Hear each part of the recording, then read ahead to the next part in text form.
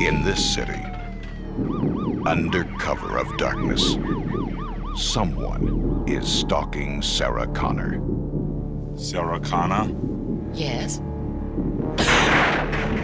Sarah Connor, 35, brutally shot to death in her home. You're dead, honey. Another late-breaking news. What's this? Dead girl, too. Sarah Louise Connor. Is this right? Of course, we'll have more on this late-breaking story as it comes in. She doesn't know why, but it's her he's after. Did you reach the next girl yet? No, I keep getting an answer machine. Pick up if you're there. I'm really scared. I think that there's somebody after me. And no one can help her, except for one man. I'm Reese. It's assigned to protect you. You've been targeted for termination.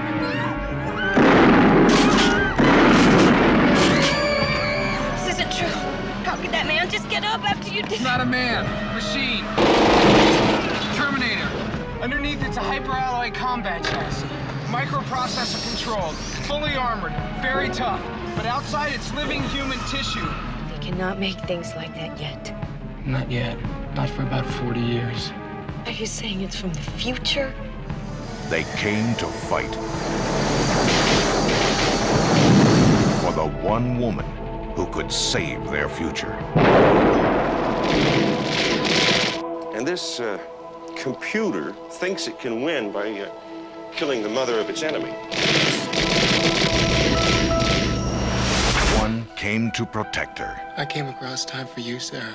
The other to kill her.